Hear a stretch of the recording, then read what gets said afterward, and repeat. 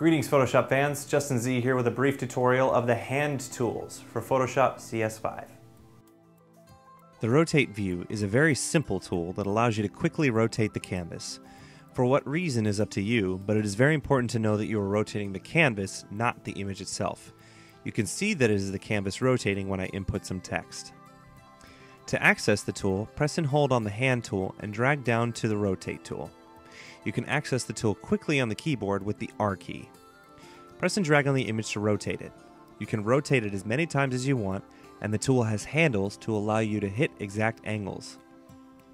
At the top options panel, you can make exact changes to the angle, and you have the option to reset the rotation or allow for all your windows to be rotated at once.